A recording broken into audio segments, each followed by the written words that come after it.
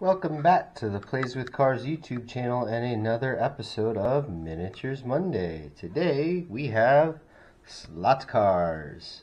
These 5 specifically because I picked them up yesterday or 2 days ago at a vintage store in Portland for the grand total of 20 bucks for all 5.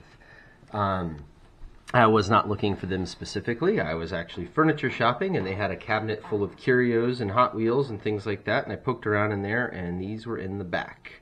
And it was definitely worthwhile picking up, because I don't know if any of you priced new slot cars lately, but they run over 50 bucks for a new one. So if you can find something, especially ones that look like they could run without much work for cheap, pick them up to race, especially if you're racing with your kids, which is what I do. Anyways, these ones here, we'll go over them here a little bit. These two right here are Tyco. Tyco was a huge company in the 1980s. They were actually the second largest toy producer behind Mattel, and they actually sold out to Mattel. In fact, here is a last of the Tyco cars, little Corvette here. And then this is what Hot Wheels did to it, Mattel, when they bought it out. So cheesy red line, sparkly paint, big chrome motor, make it cooler looking. That's the difference between a Tyco and a Mattel version. You see the chassis are absolutely identical. Tyco did nothing. This one actually has a little bit different winding color, but performance-wise, they're practically identical. Anyways, so these are Tycos. We've got a vintage Corvette ZR1 and a Lamborghini. I actually have no interest in keeping either of these. I intend to clean them up, put them on eBay, and sell them off and make my 20 bucks back and then some, hopefully. And that is because I already have a yellow Lamborghini. This is actually from my childhood. I've had this car 25, 30 years. And you can see it's still fantastic. So the one I picked up is also really nice and a very similar color and stuff like that, so I don't need to do anything to it. I'm gonna clean it up a little bit, make sure it runs, and post that one up on eBay. And then the Corvette, same kind of thing. I have one again from my childhood days. Mine is white with white stripes. This is actually a car that was blue. It was a glow-in-the-dark color, and I put it in some stuff called Wesley's Bleach White, which strips paint off of plastic. That'll be a good Tech Tip Tuesday video. Anyways, but it left the tampo weirdly, and I just thought it was the coolest looking thing when I pulled it out of that solution. I keep meaning to put this on eBay for like a ridiculous number to see if I can get some collectors to blow their minds because it still has the tampo, and then tell the story after that. But anyways, that's my car. This ZR1 is actually really nice, but I don't need 2 Corvettes in the collection, so I will also clean that one up, get it running, and get that one on its way as well. Let's see here. And then we've got these. Now these are AFX. AFX is kind of where you want to be. If you are serious about racing cars at all and you want them to be fast, you want AFX. So Aurora was actually the people that started slot cars way back in the 60s. I believe it was 62 with the vibrators, and then Thunderjets in 64. AFX came along in 70. Modern AFX, though, is owned by Tomy.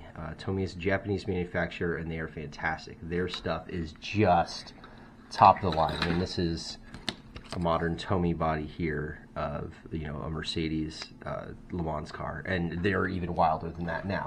Anyways, Tomys are fast. This is a modified Tomy chassis, and this sucker, like, I mean, it's ridiculous how fast these are. So if you want fast, you want Tomy. Their AFX stuff, this is their baseline, and you can see the difference between that and the racing one. So these long, thin magnets here are the much faster ones. These kind of big fat ones are kind of slower. So this is the Tomy you want if you want to go fast. This Tomy is still pretty good though. But yeah, so anyways, parts are really easy for Tomys. They run well. They have great bodies on them.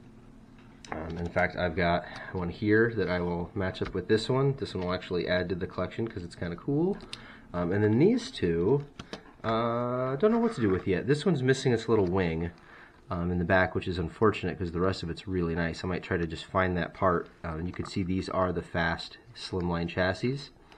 This one is actually a Scale Masters promo car, and this one could be valuable. So I was going to see what the story on that one was, but definitely interested in adding those to my growing Tomy collection. AFXs are super fun to race with, really fast, and like I said, they're new. You can buy these in like Hobbytown USA's, and they run about $50. So yeah, picking up a couple of these, 3 of these, and a couple of Tycos for 20 is definitely worth it. Anyways, some of the other ones. So back to Tyco, you notice these are what's called a slimline chassis. Tyco also does a thick chassis. You see how much wider that is and how the attachment point is different on the body. Funnily enough, a Miata is on the big one, right? This is also called an HP7 style chassis, and the original like Tyco Pro from the 1960s mounts up to this chassis. This is what they used for the longest time. They actually came out with the slim line for their Indy cars and F1s, such as this. So those are Tyco. Tycos are really good. You could still get stuff for Tyco. Mattel hasn't made anything in years. Parts are getting kind of hard to come by here and there, but there was so much of them made that they're just super, super common. This is the next most common car you'll come across. It's called Lifelike. You can see it's a totally different chassis design, and the body mounting is weird. Everybody else kind of has like tabs in the middle of the body. See the tabs there, tabs in the middle, right? Lifelike does the 4 corners with 4 posts. So it's just a very different way of doing the bodies. They actually are more secure, like front to back. You can kind of rock these bodies on the chassis back and forth like that because of where the attachment point is. You can't do that with the Lifelike. They just kind of sit, which is nice. But anyways, Lifelike was really cool. These were actually originally called Row Car. And the older Row cars, they had like white 6-spoke wheels on them. They are super valuable, really, really rare, awesome body styles like flared 240Zs and Thunderbird Turbo Coupes and Bizarro stuff. When they became Lifelike, they started doing just regular stuff like NASCARs and whatnot, but they did some cooler stuff too. Like here's a 70 Boss 302 Mustang, which is kind of wild, like nobody else had done that. But Lifelikes run well, parts are pretty easy to come by, good car to pick up. Now all of these will work on all the same tracks, so you don't have to worry about like, oh, I got a Tyco track, I can only run Tyco. No, they all work on the same tracks. So grab a track, use it, grab every car, it will all be good. The other stuff that's out now is from Auto World.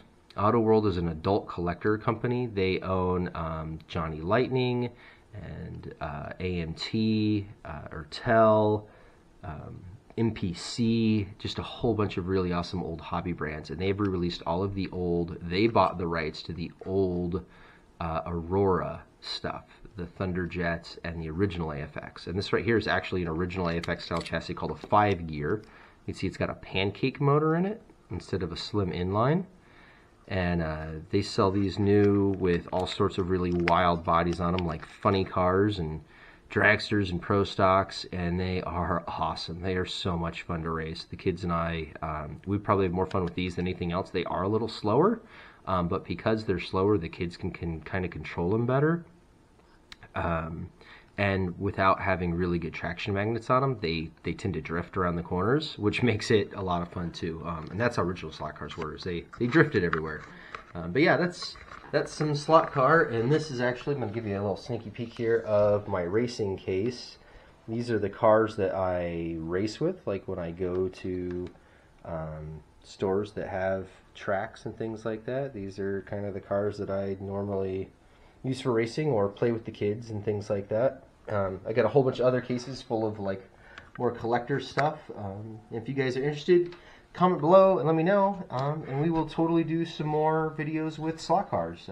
Got the track set up around the Christmas tree right now. We can show some slot car racing too, if that's something you would like to see. But yeah, that was Miniatures Monday, and today was slot cars.